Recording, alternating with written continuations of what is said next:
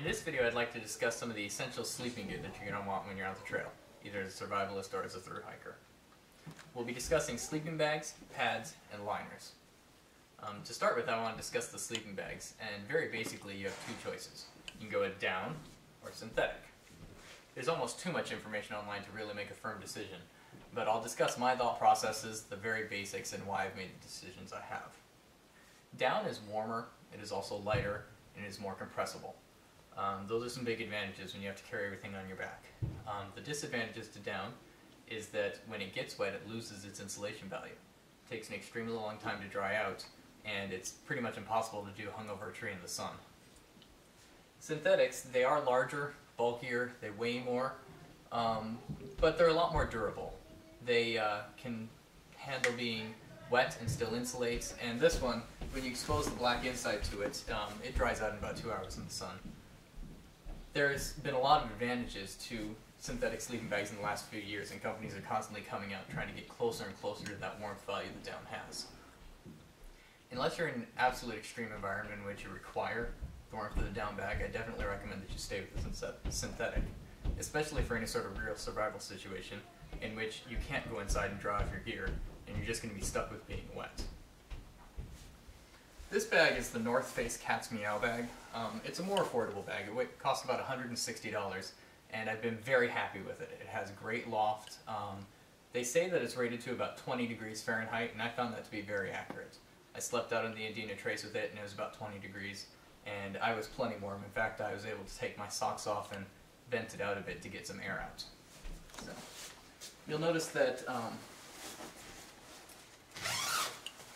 the inside of it is all the dark black like that, and the old adage would always be to get out of the tent, and the first thing you do with your down bag would be to hang it over a tree and let your own body humidity wear out of it before you can press it into its bag.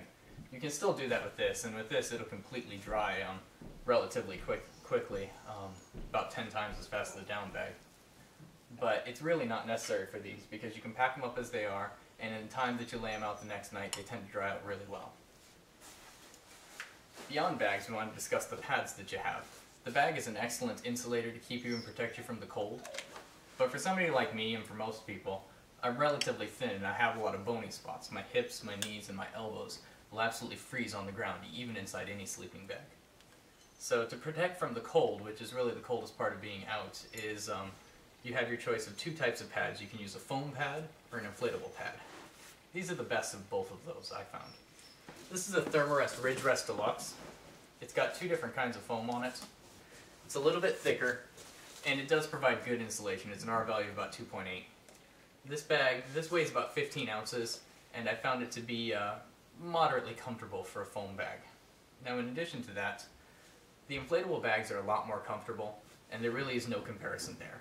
You're not going to contact the ground with these at all. This one, you still have a firm contact with the ground, but it is dampened some. In any sort of a real survival situation in which you need your gear to work, I would definitely recommend the foam pads. They are less comfortable, but they weigh a little less. Now, they're bulky, but because this is a closed-cell foam, it won't absorb any water, and you're welcome to put it on the outside of your bag if you run out of space. These are a lot more warmer. This is a Exped Downmat 7, and it has an R value of 5.9 or 6. I've had 3 of these, and I've been very happy with all of them. The old one I had a twist lock mechanism at the top in which you would let the air in and out of, and eventually dirt and grime would get into those, and they always failed. This one, a little bit different. You have a built-in pump here, and then your valves are on the inside. So when you want to pump it up, you just open it up, pump some air into it that way, and everything that you're putting into it has to go through all of the foam of the pump before it gets to the valve. And these aren't supposed to ever break down, which is highly encouraging. That said, you definitely need to use these inside of a tent or on something because they do poke.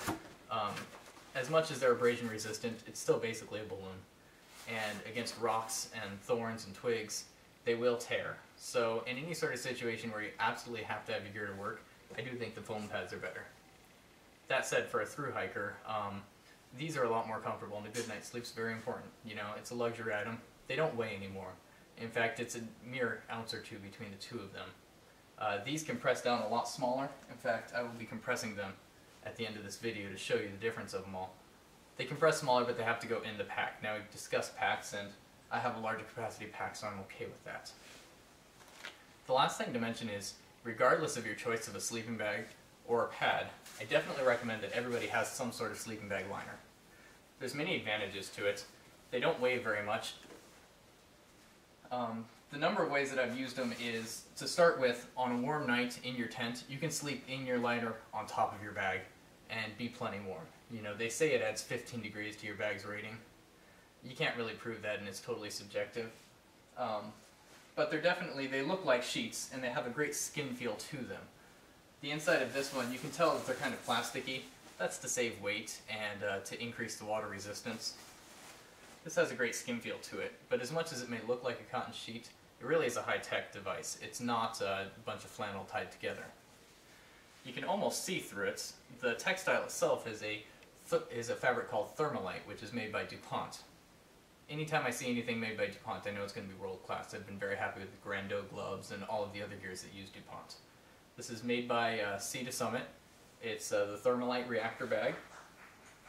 It only weighs a couple of ounces, and the best advantage to it all is keeping your system modular. With this, you can sleep in the liner on top of the bag, you can sleep in the bag alone, or you can sleep in the liner in the bag. And having that sort of freedom when you don't necessarily know what the weather is going to be is very important. So, thanks for watching, and as I time-lapse these, I'm going to continue this video showing you the different compressed amounts and how they all look packed up.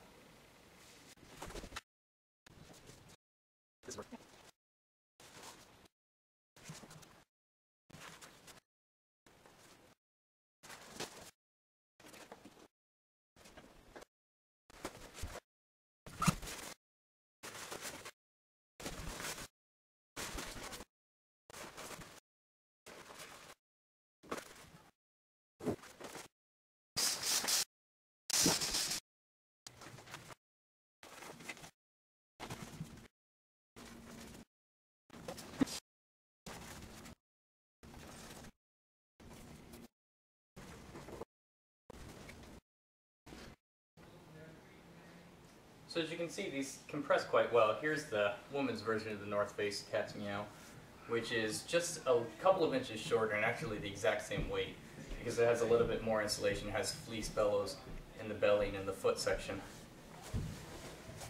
When you pack your bag, if you let it rest like this, it'll actually compress a lot more in about half an hour or an hour, because it gives the polyester time to relax, and then you can get another inch or so out of it. But this will give you a good idea. To look at the sleeping rolls, these don't compress at all. The foam roll versus the down, which is much more insulative, much warmer, and much more comfortable. But there's a price point to discuss, because you can get these for about $35, and this is going to run you at least $150. So there's definitely something to consider there. Definitely spend the extra money. Be sure that you get a good liner. Thermalite, everything I've had from Sea to Summit has been excellent quality so far, so I'm going to keep buying their stuff. Anything that says DuPont, again, you know is going to be world class. So for me, if I had the luxury and could, I would definitely take this. It's a little bit more compressible, and I plan on using this on my through hike of the Pacific Crest Trail. For any sort of real survival situation, I would substitute the down mat and attach this to the outside of my pack for its durability and its multi-uses. Thank you very much.